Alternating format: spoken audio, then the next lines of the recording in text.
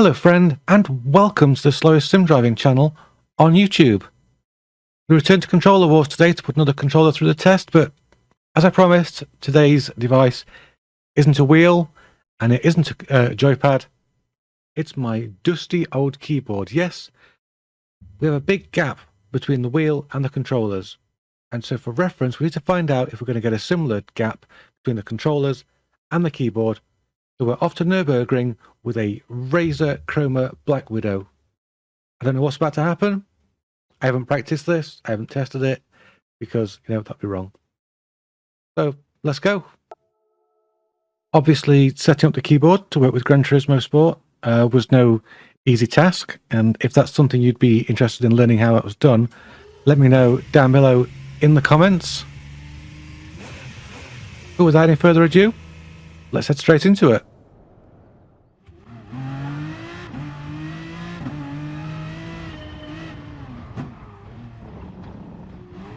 The first problem I have is that I cannot feather the throttle properly.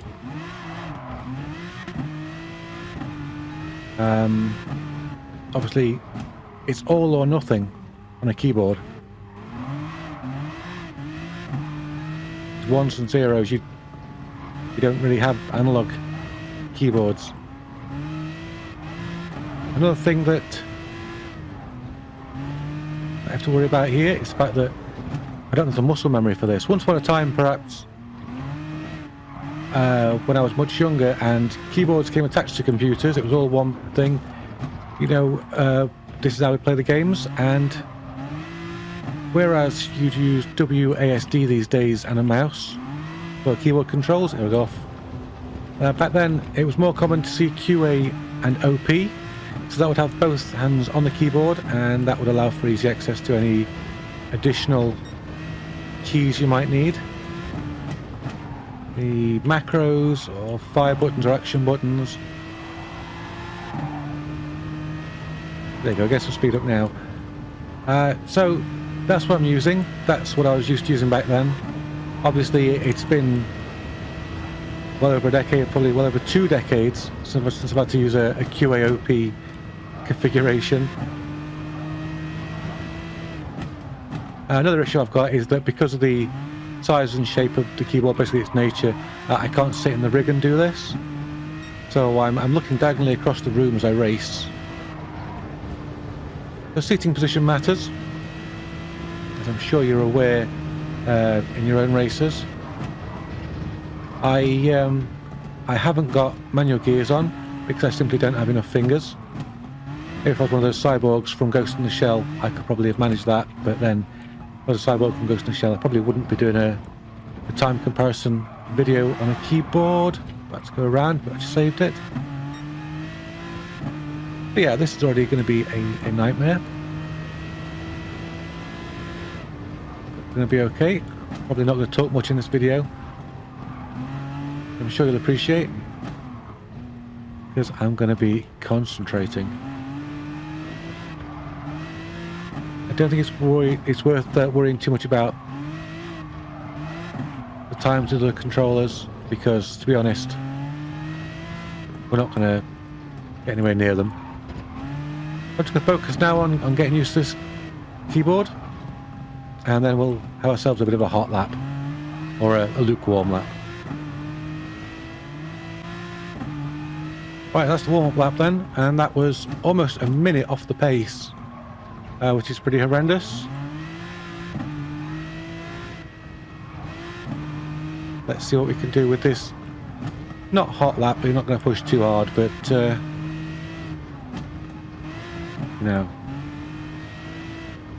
timed lap, shall we call it. A better idea of what I'm doing now with the keyboard in relation to how the car is reacting to it. Although that's one of those things that keep happening. Never mind.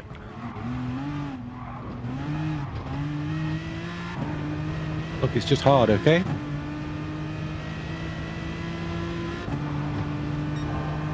There you go, we've got some speed up now. I know this is a great keyboard. I'm not going to say anything against this keyboard. But I'm pretty sure a mechanical keyboard is not what you want for playing a racing sim. Although, if you do want a mechanical keyboard, or any other new, used, or retro hardware or software, check out the link in the description to Button Bashers, our channel sponsor. Going to be showcasing a lot of stuff from there soon. Yes, I've got some really cool new and retro gear that I'm going to be showing off, reviewing and racing. It's the racing bit I'm looking forward to. As you can see from the time I'm, you know, getting the idea with this keyboard, trying to catch up. I still can't talk much because it's still taking a lot of concentration. Using the keyboard is almost like having 4 controllers at once, you know, because you're using all 4 fingers.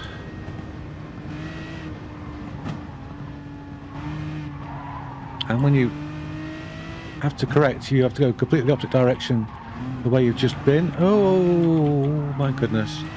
It doesn't help that this challenge involves not using traction control.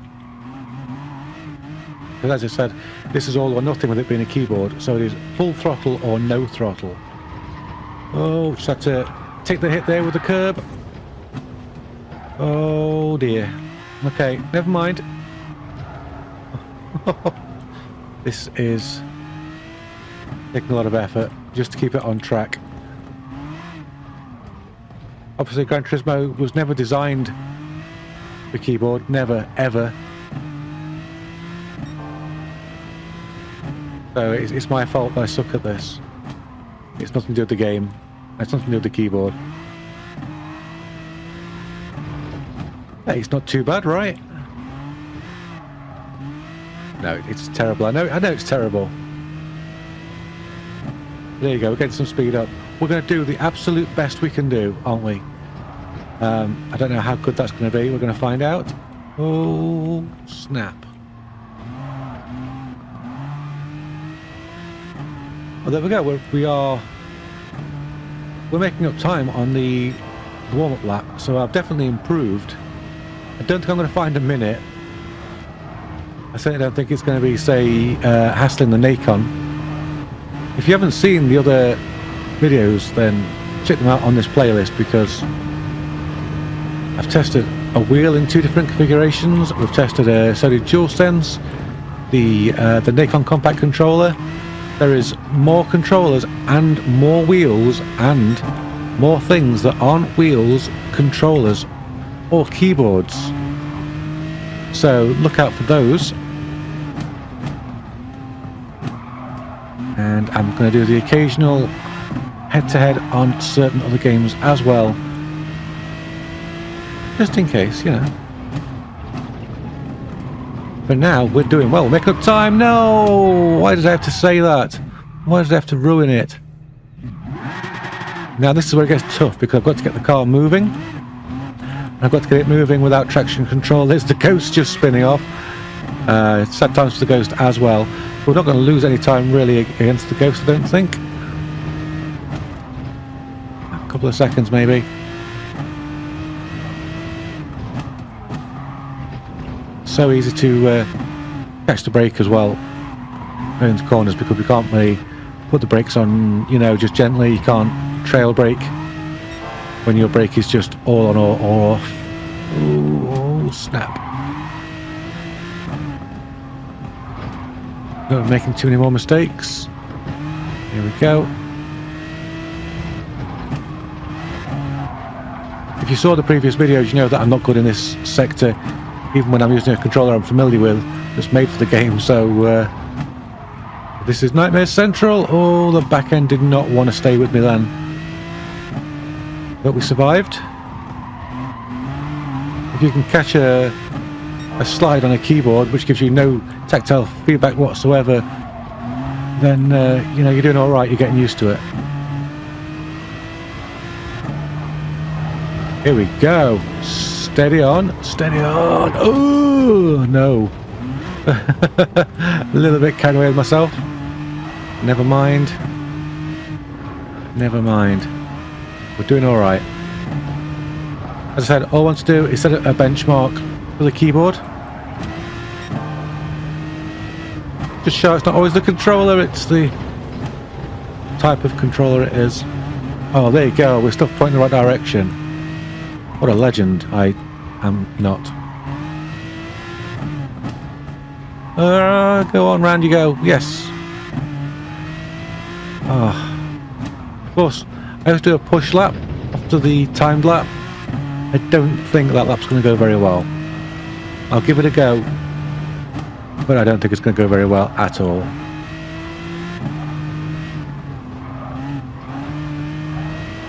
Here we go. I'm sure the keyboard can handle this bit.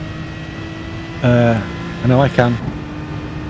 This is pretty much just a straight line, just the occasional correction. When I tap the key like that, you can barely even see the red dot move.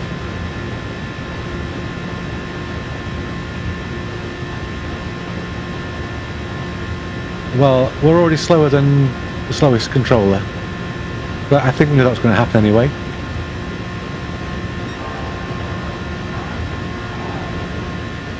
It's the 7-minute bracket. That's pretty horrendous. Can we get it stopped? Can we get it stopped? Oh, pretty good. Oh, nearly ends up in the pit lane though. Have to be careful with that wheel spin. It can catch you out. Okay, let's push a bit harder. We can get around the first corner. Get out of the way, Ghost. We're coming through.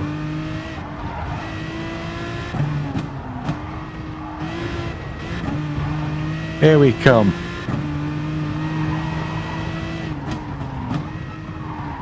The power of speed compels you. Whoops. Whoops. Whoops. Shortcut. Like I said, the push lap never works out well. Never mind. So 7:29. I'm just trying to work out which buttons are set to what. There we go. So 7:29. What's that taught us? Well, this is a keyboard. This is not made for Gran Turismo Sport. Gran Turismo Sport was never designed to work with this. So it's not taught us anything other than we have a very bottom of the pile benchmark, and that benchmark is for something which is purely digital, which is purely ones and zeros. You know, the wheels at the top of the bracket, the pedals, and the steering wheel have the widest range of analog motion of anything we've tested so far, and it goes to show that. And this has the lowest motion of anything analog so far because this has nothing analog. And so this is the slowest. And I think what it goes to show is that as much as you can overdrive the car and you can push hard, ultimately precision is key. Precision is everything. Even if you have to go a little bit slower and back off a little bit, if you're modulating your throttle to minimize your wheel spin, if you're trail braking, just scribbling a little speed here and there, if you're putting in tiny little inputs, you are going to be so smooth that you are going to get that better time, even if it might feel like you're not pushing as hard. So there we have it. Another controller down. I'll put the times up on the screen. In fact, I've probably already put the times up on the screen when I edited, so just ignore me. So I hope you're doing this again next time. Am I going to be racing a wheel, a controller, a keypad, or something else? Join me again next time to find out. Thank you to my Discord for keeping me inspired. And until I see you again, be good to yourself, be good to those around you. Bye-bye for now.